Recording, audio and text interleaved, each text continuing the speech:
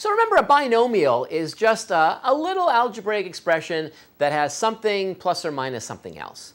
And it turns out that we love binomials, and the binomials appear a lot in nature and math and science and all sorts of subjects. And a lot of times we have to combine them. And in particular, we have to multiply them.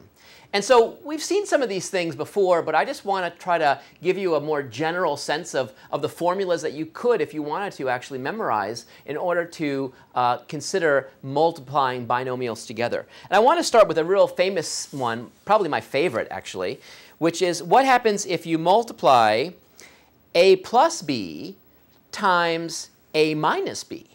And the answer, and so I just know this one. So this is one I guess I technically have memorized, but really I've done it so often I just know it. It's the difference of the squares. So it's a squared minus b squared. And you can actually check this for yourself by just foiling. Let me just show you the foiling really, really fast here. A times a is a squared. Boom. That looks good. Then you've got the outside terms, which is a times negative b, so that's negative ab. And then you have the inside terms, which is b times a, which is ab. So you have negative ab plus ab. Well, they kill each other. And you're left with b times negative b, which is negative b squared. So you're left with a squared minus b squared. So that's really cool. So whenever you see something, a binomial, multiplied by almost the exact same thing with the sign, one sign changed, you always know how to write that. So that's a real cool thing. Now, there are other similar kind of cool things I just want to share with you real fast. Like, what if you take a binomial and square it? Well, if you take a binomial and square it, there's actually a really cool formula you can derive yourself.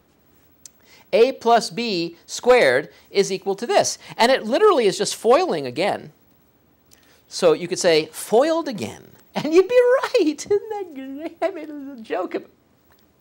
All right, so let me just show you why this is true. If you take a plus b and multiply it by a plus b, then a times a is a squared, and then the outside terms produces an ab, the inside term produces an ab, and then the last, b times b, is b squared. And so check it out. I've got a squared, and then I've got two ab's, so that's 2ab plus b squared.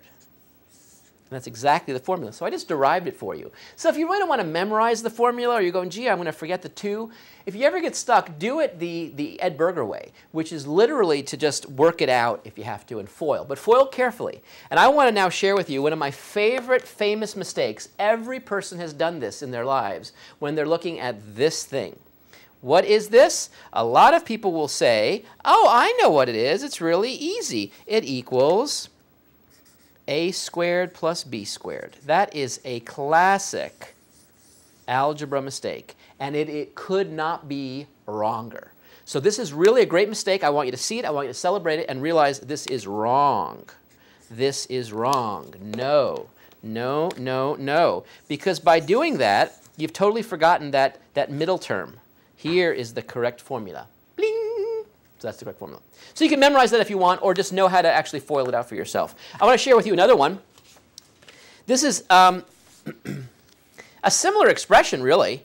It's just that I have a minus b squared. And if you have a minus b squared, it turns out it works out to be a very similar thing, a squared, but now it's minus 2ab plus b squared. And literally, that negative sign just comes from the inside and the outside being both negative. So if you foiled it out, just like I did in the previous thing, you could actually derive this for yourself. It's the exact same thing, except that sign has been changed.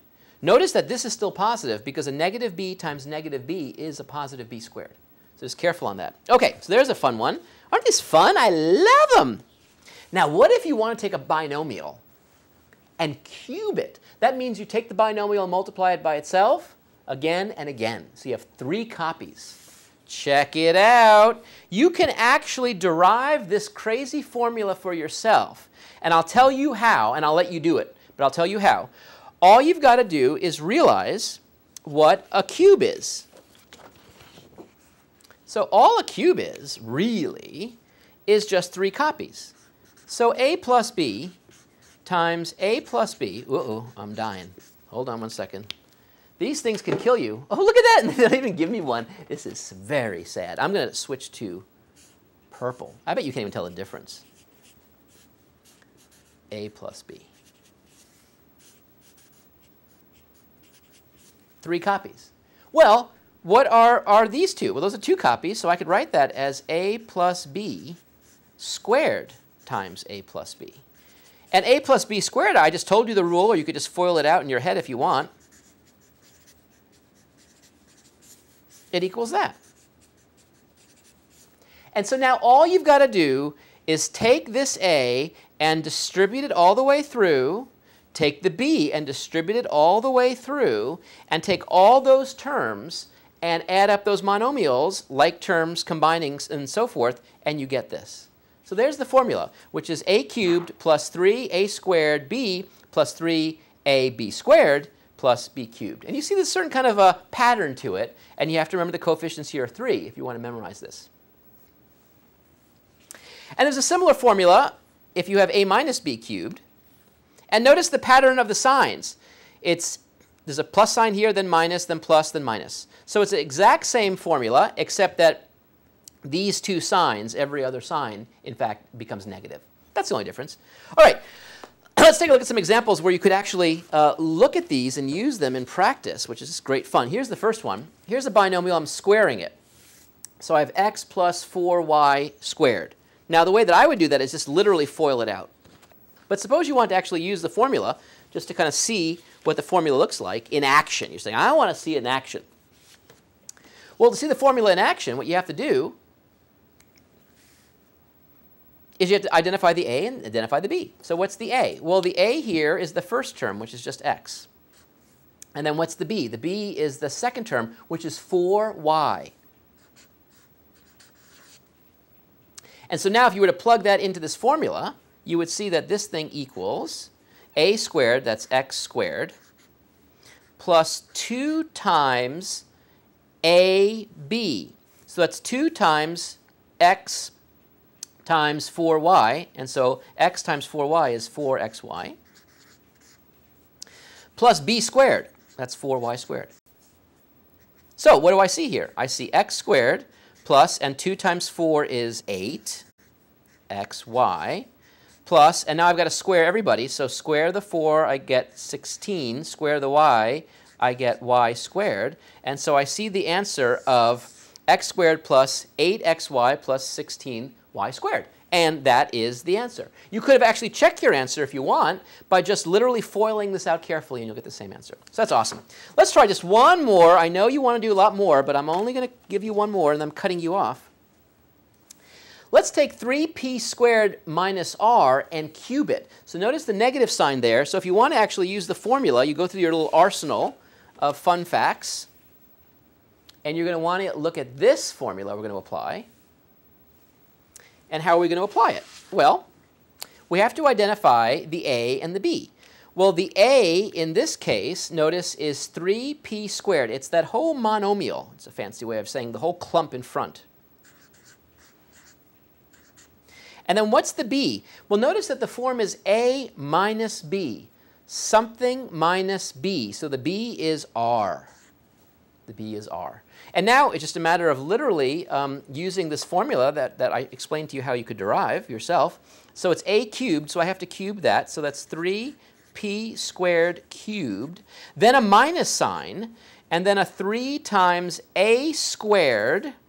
So it's 3p squared squared times b, that's r. Then plus 3a, which is 3p squared, times b squared, which is just r squared, and then minus, notice how the signs are alternating, minus b cubed, which in this case would be r cubed.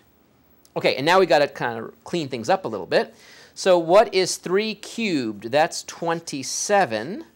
And then what's p squared cubed? We multiply the exponents, and so I see p to the 6th power. And then I see minus 3 squared, well, 3 squared is 9 times 3 is 27, so I'm just going to write 27. And then I've got p squared squared, that's p to the 4th, and then I've got an r. Then plus 3 times 3 is 9, and then I have a p squared, and then I have an r squared, and then I have a minus r cubed. And that long, crazy-looking thing is the expansion of this expression. Now, you might say, gee, can't I combine things? No, you got to leave it just like that because there are no like terms. These are p to the 6th. These are p to the fourth times r's. These are p squared times r squareds. And these are r to the third power. And so, in fact, there are no ways to combine them. This crazy-looking, impressive long answer is really the expansion of that. That's why this is so much cooler. Just in that little teeny bit of information, we've actually expressed all of this. That's the power of looking at powers of binomials. Have fun with them. I'll see you soon.